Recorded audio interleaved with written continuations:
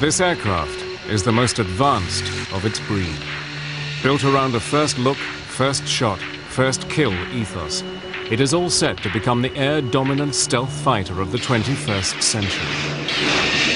The Raptor is a killing machine, just like the name implies. As deadly as it looks, it's even more deadly when it gets out there and does its job.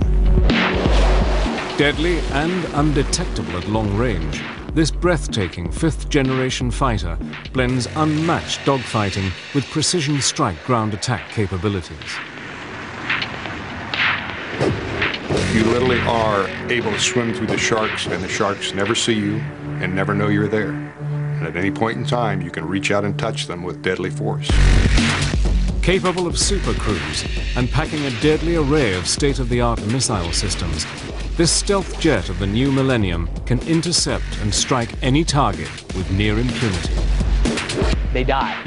They die without knowing where the Raptors are. They die without knowing that they were targeted. They die wholesale. Now, using unique footage, we'll take you on an all-access tour of America's newest superweapon, the F-22 Raptor.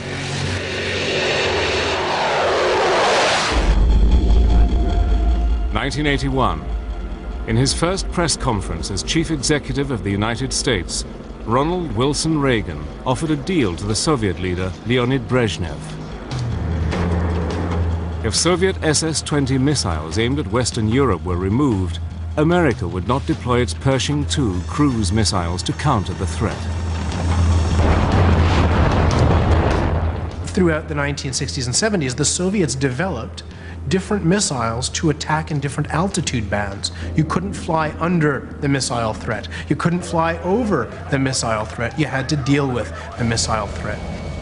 One way to do that is to make suppression of enemy air defense, that is, destroying the missile sites and the radars, the most important mission for the Air Force. By the 1970s, air superiority had re-emerged as a top priority, and the US Air Force committed to building its first pure air superiority fighter, an aircraft that would eventually become the F-15 Eagle.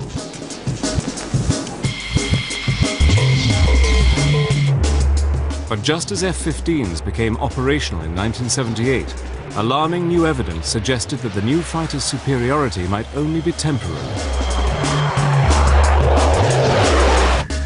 US reconnaissance satellites passing over a Soviet flight test center north of Moscow discover new Soviet fighters being tested. One was the agile fighter, the Mikoyan MiG-29, but the other came as a huge shock to Western analysts. It was bigger than the F-15 and far bigger than any previous Soviet-built fighter, the Sukhoi T-10 prototype. At that time, the Soviet Union initiated some very aggressive programs to come up with counters. And both Mikoyan and Sukhoi, both those design bureaus, initiated new aircraft development efforts. And it appeared that they were on a track that would field some very advanced fighters. If the MiG-29 had concerned the American military establishment, the existence of the Sukhoi T-10 set alarm bells ringing. These are very good aircraft. They're aircraft that play in the same league as some of the top NATO aircraft, like Phantom, and ultimately like F-15. The goal is world peace. That must be just weeks into his first term, America's 40th president increased US defense spending by $32.5 billion and began the rearmament of the United States on a colossal scale. In 1981, the Cold War was getting very warm. As Reagan and Brezhnev squared up, the US Air Force concluded that it urgently needed a replacement for its F-15, an advanced tactical fighter, or ATF, that would have no equal. As American planners start to develop the concept of air-land battle to fight World War III, the US Air Force starts to think about the kind of equipment it wants to have when it comes time to fight the war. At that time, in the secretive black world of advanced aviation development, one technology had emerged at the forefront of all military aircraft development: stealth. During that period, the late 1970s, of course, in what we call the black world, in the world of secret programs, there was a great effort going on to come up with counters to these new Soviet weapon systems that could enable us to knock out their SAM system. And that, of course, led to the development of the F-117. Analysis of air-to-air combat in Vietnam, called the Red Baron study, had kick-started the race for stealth. An operational analysis study showed that in Vietnam that most aircraft were killed by other aircraft that they hadn't seen. So from this you get the idea that if the aircraft isn't seen, it has a tremendous advantage. Air combat data from World War II and Korea had reinforced this need for invisibility. So from this, in a process of operational analysis, the U.S. Air Force learns that what you really need to do is be invisible to the enemy. And that means that an aircraft is designed to be as near as possible invisible to an enemy fighter aircraft. Its geometry is designed to give it a very low profile, that is to make it very invisible to an oncoming fighter aircraft using high-frequency fighter aircraft radar. The principle of stealth technology is to literally make an aeroplane invisible to the enemy. An aircraft's shape must reflect incoming radio waves away from the enemy radar, rather than towards it. To further increase low observable characteristics, an aeroplane is then covered in materials that absorb radar signals, further reducing its visibility on a radar screen. Stealth doesn't mean invisible. It just means less visible. Operational analysis shows that if you apply certain computer models to air-to-air combat, the more stealthy aircraft, the one that's harder to see, is likelier to win.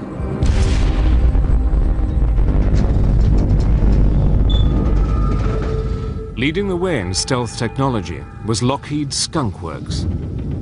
In the late 1970s, stealth wasn't widely known outside of a few companies. The ability to integrate stealth technology, shaping for stealth, and the materials was really only well known in two companies. It was Lockheed and Northrop. In 1977, amid unprecedented security, Lockheed had flown a prototype of the world's first stealth fighter. And by the 1980s, during Operation Just Cause, its F-117 had helped to destroy General Noriega's regime in Panama.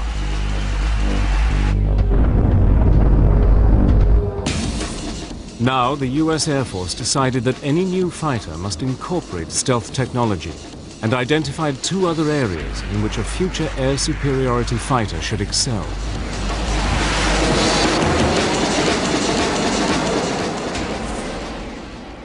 Well, at that stage of the game, it was clear that the Air Force wanted a stealthy fighter. It was also clear that they wanted an airplane that would supercruise, in other words, run supersonically without lighting off the afterburners. And they didn't want to sacrifice any of the classic fighter maneuverability. So they wanted a fighter that, besides all the new technology, would maneuver as well or better than the F-15. In October 1982, representatives from fighter manufacturers met with the US Air Force and began to identify the specific must-haves for the new fighter. At the time, there were 8 contractors that built combat aircraft in the States. 7 of those responded to our requests for proposals. From that period of 1983 to 85 or 86 was a process of refinement, narrowing down the specific parameters. It must be a supersonic cruise aircraft with a combat radius of 700 to 900 miles with reduced observables if possible. The aircraft would have to be able to operate on a 2,000-foot runway and must be easier to maintain than an F-15. The challenge had been issued. Now it was up to the finest aviation manufacturers in the world to respond. I'm a village optimist, and I have to say that the requirements were very demanding, but I didn't have any strong feeling that we couldn't do this. The Advanced Tactical Fighter program was about to begin, and the Raptor, America's 5th generation fighter, was about to be hatched.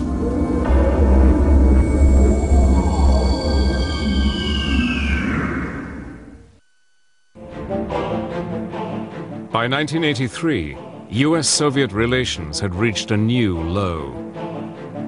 Following Leonid Brezhnev's death, the Politburo, now controlled by ex-KGB boss Yuri Andropov, had been labeled by Reagan as the focus of evil in the modern world. Continuing his policy of rearmament, Reagan announced plans for the Strategic Defense Initiative, better known as Star Wars, and Moscow reacted furiously.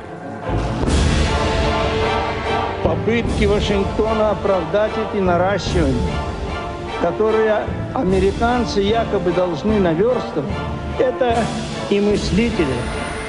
That August, when Korean Airlines Flight 007 on its way to Seoul from New York strayed several hundred miles off course into Soviet airspace, Russia acted.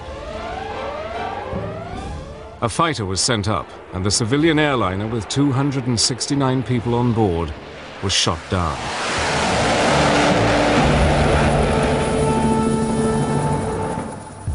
The shooting down of KAL 007 sent shockwaves around the world, straining international relations almost to breaking point. What can we think of a regime that so broadly trumpets its vision of peace and global disarmament, and yet so callously and quickly commits a terrorist act to sacrifice the lives of innocent human beings?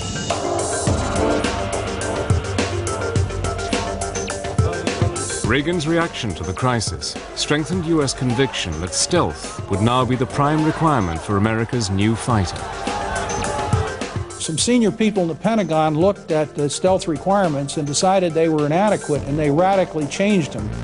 So stealth became a really major, dominant requirement in the program. In this politically charged climate, the US Air Force created its Advanced Tactical Fighter, or ATF, System Program Office.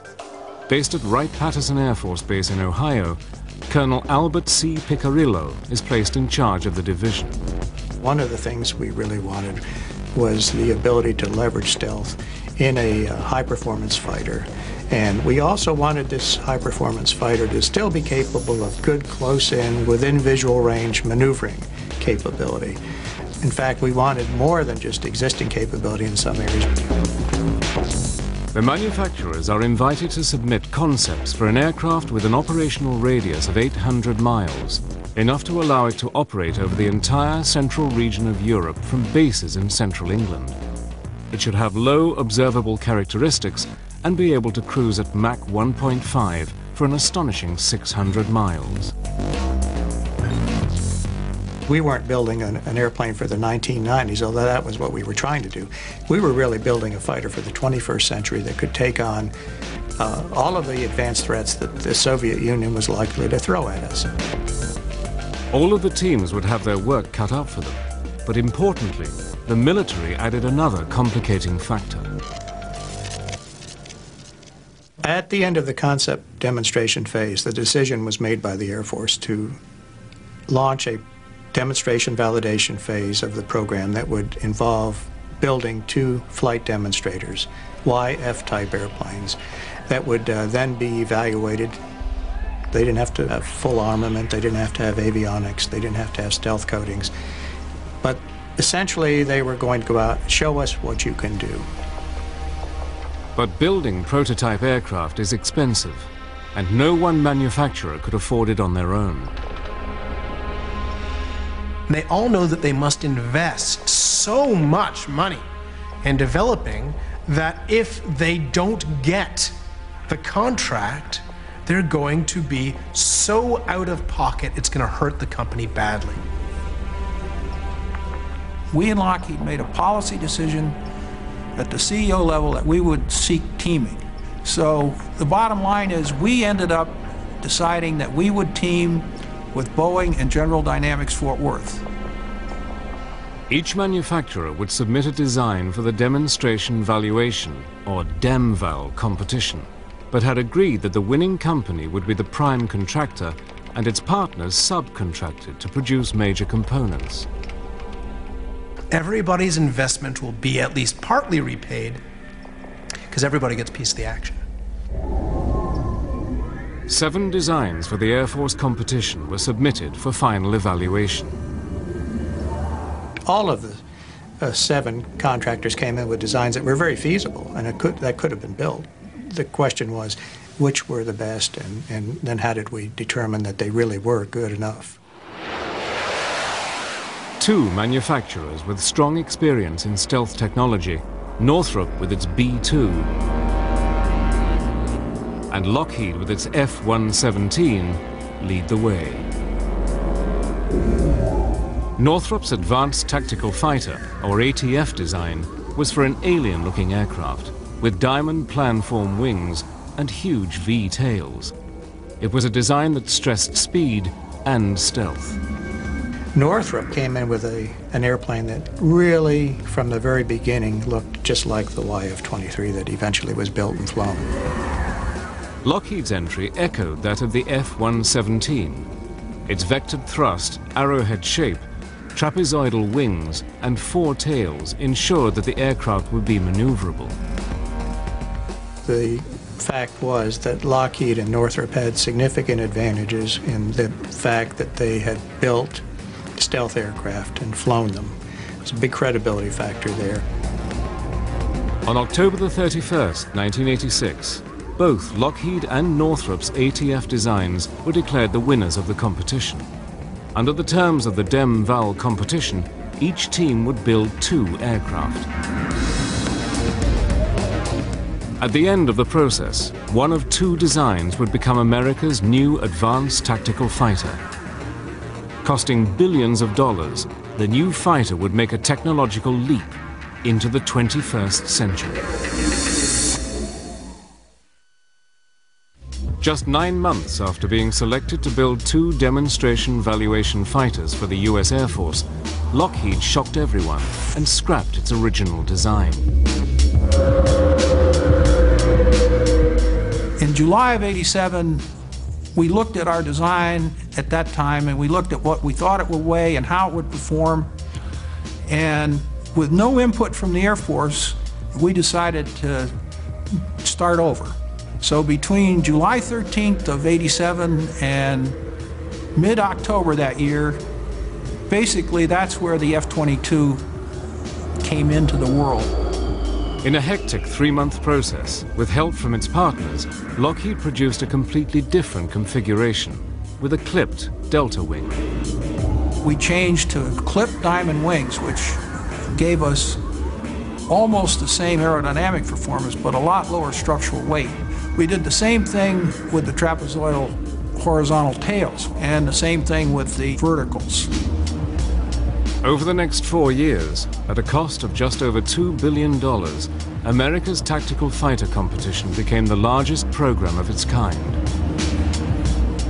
And in 1990, just months after the disintegration of the Soviet Union, the shapes of the 2 rival designs were finally unveiled. And now, ladies and gentlemen, I proudly present to you the YF-22A, prototype for U.S. air superiority in the 21st century.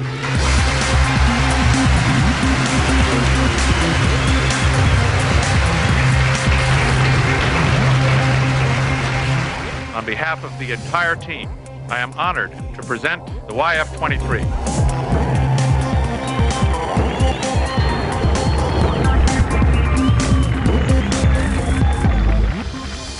Northrop's version, called the YF-23, closely resembled its original design.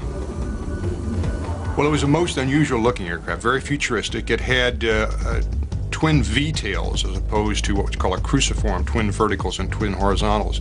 It had a large trapezoidal wing, and it had a very slender shape when looked at from the edge-on view.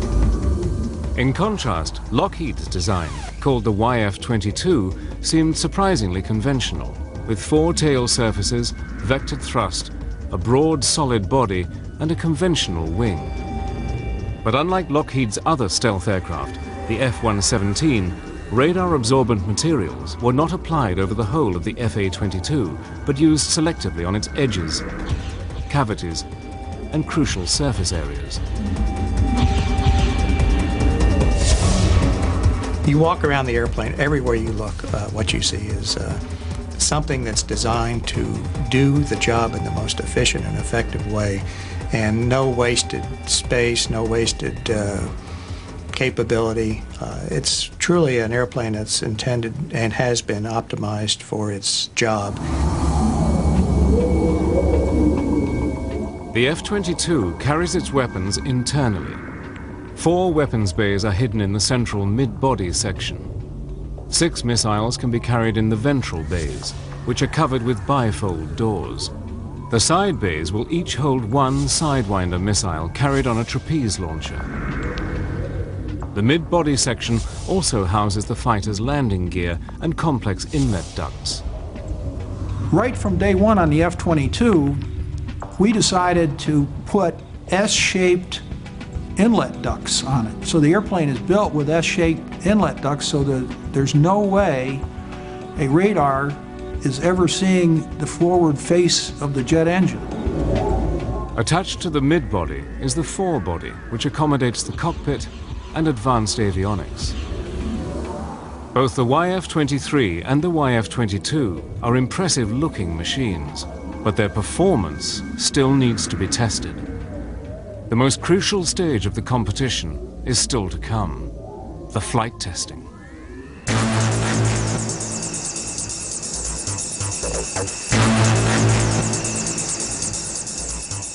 Northrop was first in the air. In August 1990, flown by Paul Metz, the YF-23 got airborne.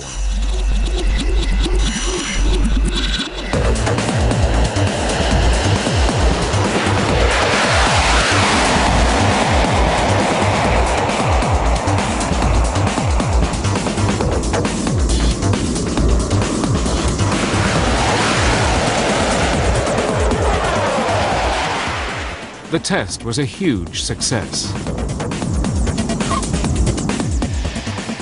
But Lockheed was quick to respond, and on September the 29th, at Edwards Air Force Base in California, Lockheed Chief Test Pilot Dave Ferguson prepared the Raptor for its maiden flight.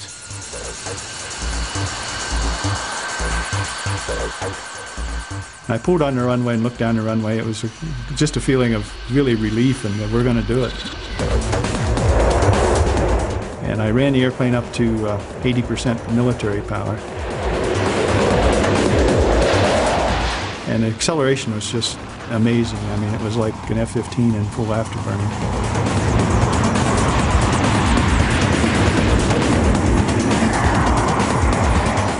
And I felt the only thing in this airplane that's ever flown before was me. And I think in the back of my mind I was saying, please fly, when I pulled the nose up, and it just lifted off.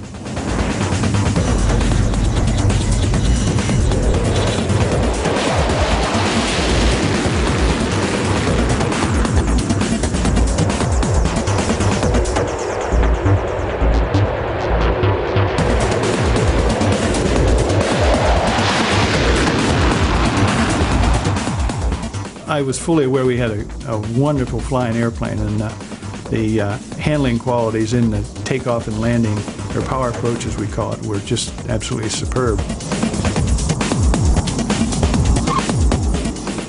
When I landed and Sherm met me at the airplane, I said, hey boss, we really have a winner here. The way the F-22 performed was no surprise to anybody who was involved in the program, not at all. I mean, my money has been on the F-22 from early 1985, and it'll be there till I'm gone. Over the next 3 months, the Raptor underwent a whole series of tests. The Air Force required both teams to give them performance projections, and then they were going to actually compare that with what the airplanes actually did in flight, subsonic, supersonic, at different altitudes, and so forth. The winner of this stage would earn a contract for 650 aircraft. The decision would hinge not just on what the contractors promised, but on the Air Force's confidence in their ability to deliver. We expected to get a lot of flying done in the 90 days. We actually got 72 flights out of 2 airplanes in 90 days. And that is about as good as you can do. During flight testing, the Raptor had beaten Northrop's YF-23 in a number of crucial performance areas. We focused on the supersonic testing, including supercruising, and we did something that Northrop didn't do, and that is we did launch a couple of missiles. We launched a Sidewinder out of the internal side bay on our prototype airplanes, and we launched an AMRAAM long-range air-to-air missile out of the internal weapon bays. The YF-22 had clearly shown that in every category it was far superior to any existing fighter. The Air Force was very impressed by what Lockheed had done. Their flight test program was very aggressive. They flew hard and fast. They flew many more hours and sorties than Northrop did. And all of that gave the Air Force confidence that they knew what they were doing, high confidence, and they could build a superior airplane.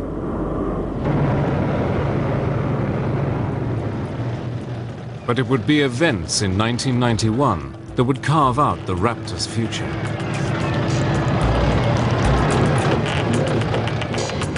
22 minutes after midnight on January the 17th, 1991, Lockheed's stealth F-117 spearheaded US strikes against Saddam Hussein's regime. The performance of Lockheed's stealth bombers during Operation Desert Storm would give the company and its aircraft some priceless publicity. I think clearly Lockheed was benefited in 1991 by the Gulf War, where the F-117 was a star performer. And there were skeptics of stealth, even as late as that. That had to be beneficial to the program. But another aircraft also emerged from the Gulf War with a glowing reputation.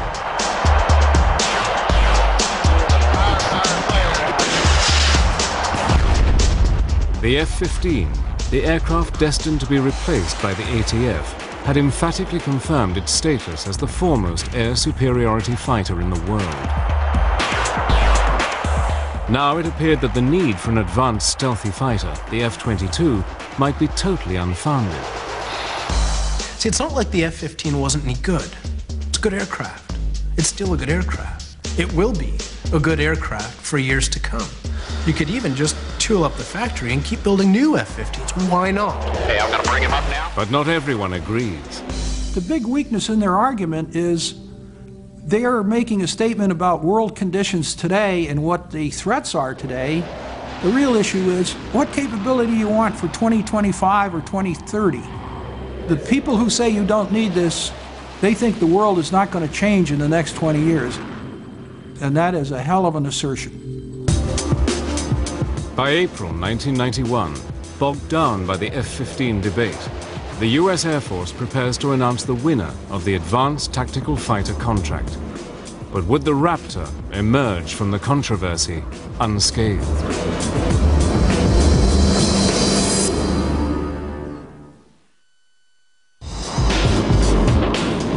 On April 1st, 1991, the US Air Force awarded a $9.5 billion contract to the Lockheed, Boeing, General Dynamics team responsible for the winning F-22 Raptor design.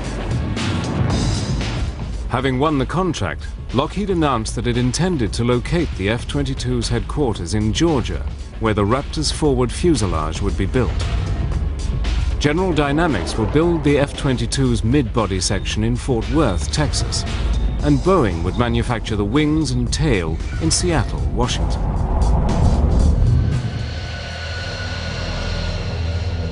But just 8 months after the contract was awarded, the program hit its first major snag. We lost one of the YF-22s.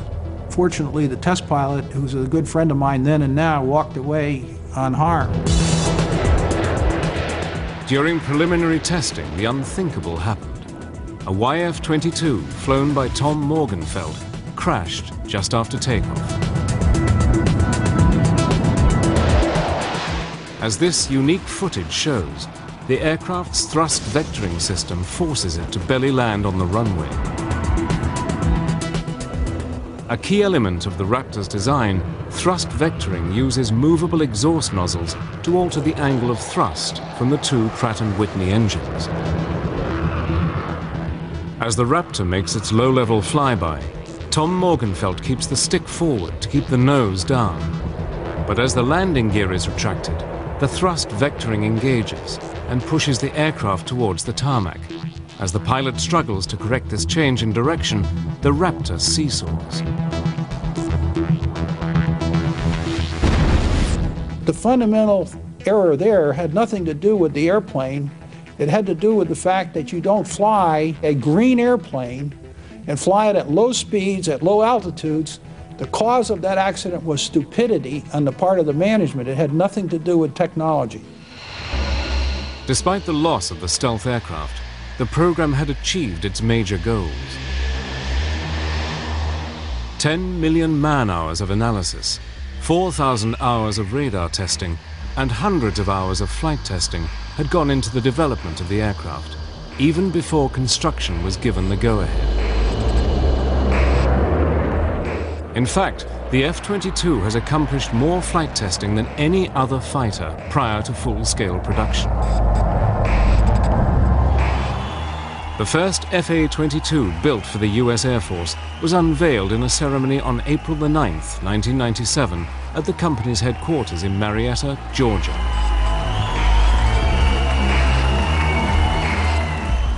Now, Air Force pilots would get the opportunity to check out the new aircraft for themselves. I would call the Raptor the Miss America of all aircraft. It's got the talent, it's got the bikini contest won, it's beautiful, it's got all the capabilities. It really wins the show in every aspect. The airplane is eye-watering. It does everything the pilot asks of it, and it is very good at what it does. First flown by the Air Force in 1997, pilots at Edwards Air Force Base have surpassed 2,000 flight test hours in more than 900 missions.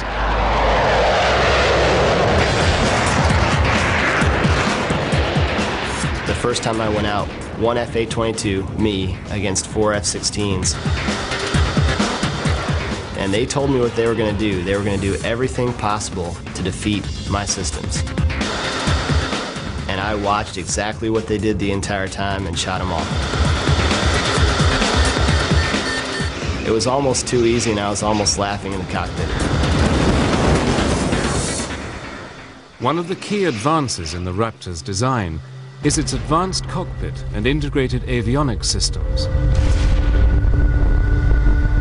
But I think really where the Raptor gets its amazing capability is the fusion of all of the different sensors on the aircraft. You have a tactical scope that combines the information of all the other sensors on the aircraft into one display for the pilot.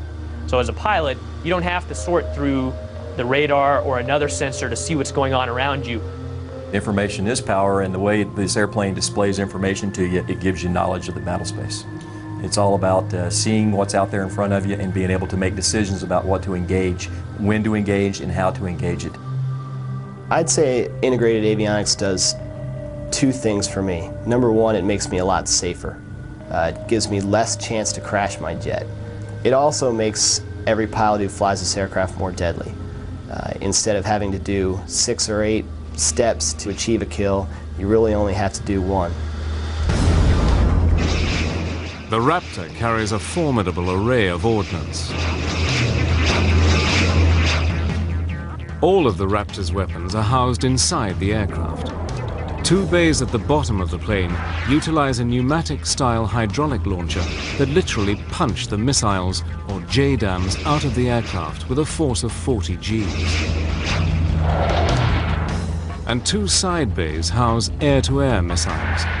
Here, a trapeze launcher moves the missile outside the airframe very rapidly, a fraction of a second before the missile is fired. And to complement the Raptor's armament of 8 missiles, the fighter also has a gun. At one point in the evolution of the Advanced Tactical Fighter program, the US Air Force had raised the question of eliminating the gun to save weight. I think that the designers of the F-22 realized mistakes of the past, like the F-4 initially being designed without a gun, and realized that you should never say never about a threat that you're going to face or a situation you're going to find yourself in. And so the Raptor has designed itself a gun. Will anybody get close enough for us to use the gun? Well, hopefully not, probably not. By the late 90s, pilots in the Raptor program were convinced that their aircraft was made of the right stuff and would easily be able to outperform and destroy any other fighter in existence. It is the sum of the parts that makes the F-22 so capable. Probably most important in my eyes is the stealth. Having an aircraft that nobody can see is just a tremendous, tremendous advantage. The speed, the maneuverability, the precision, all those factors are incredible also. So when you put everything together, the Raptor is just incredible.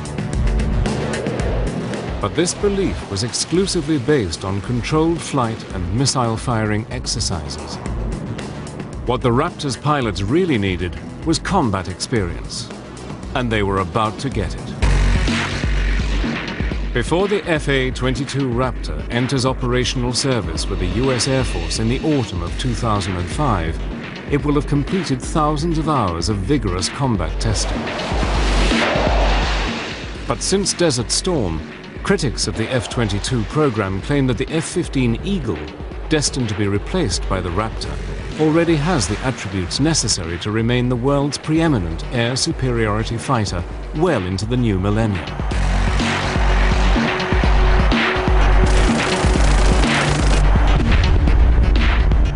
It is a view dismissed by the US Air Force.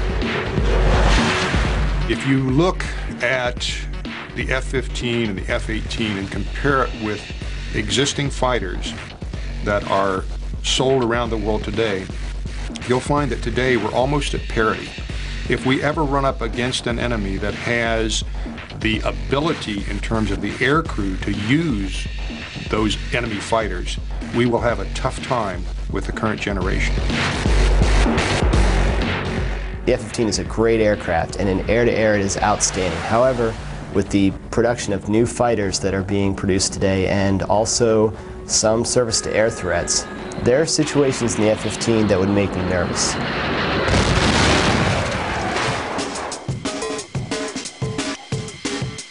In March 2003, supporters of the F-15 got the opportunity to see whether or not the Eagle was still the best fighter in the sky.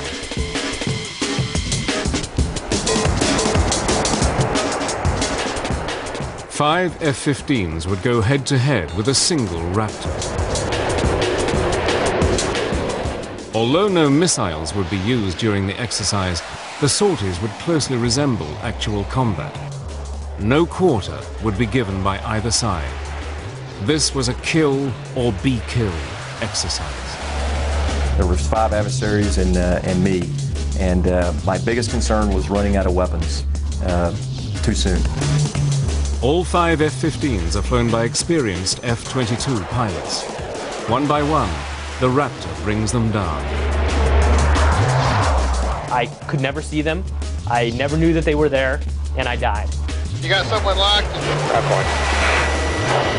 Roll up. I could hear him on the radio calling his simulated missile shots, Fox 2, and knowing that this was getting really unnerving because I could also tell his range was closing rapidly on me. There, 17,000, splash, splash. I don't think anybody ever saw me the entire time that while we were out in the airspace.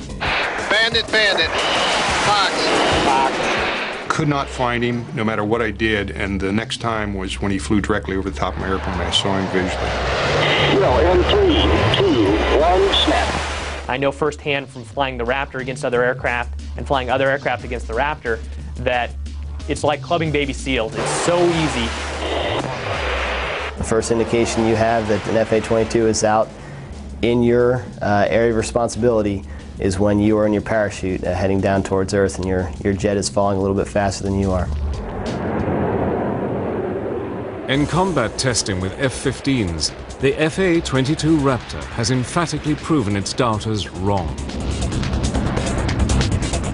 There have been times when the Raptor has gone up 2 versus 8 against F-15s, and it ends up being boring for the adversaries because no matter what they do, they die.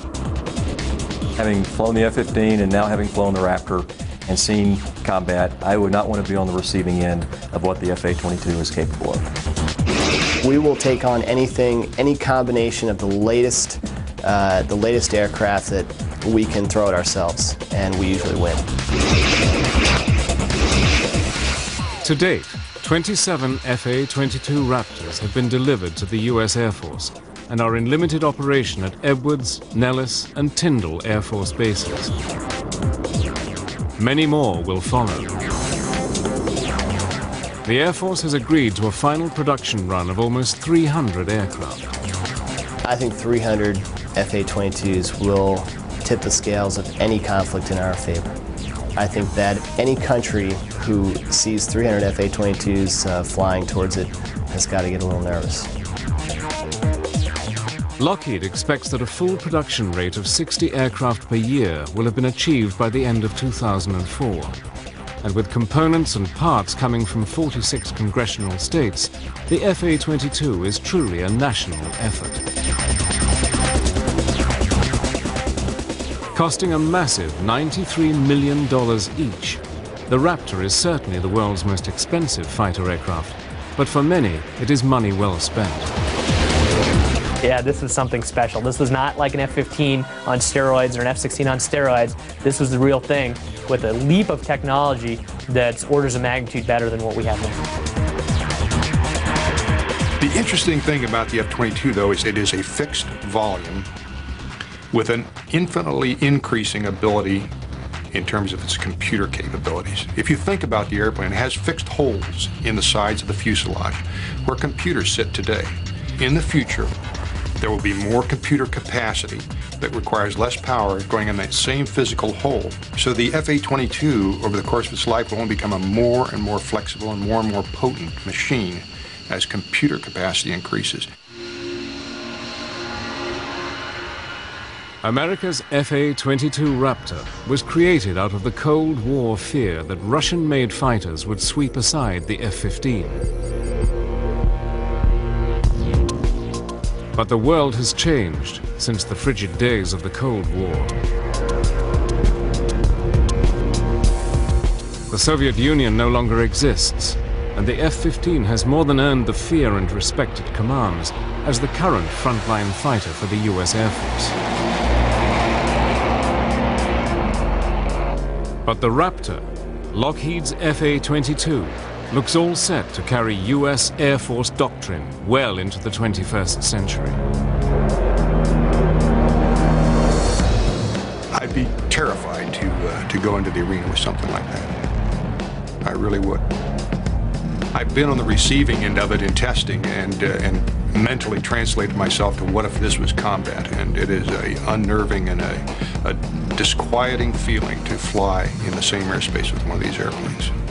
I would say that it's not fair to our enemies or even our own technology to fight against the Raptor, but the goal of war isn't fair, that we don't go into combat because we want a fair fight. We want to win as fast as possible with as little loss of life as possible.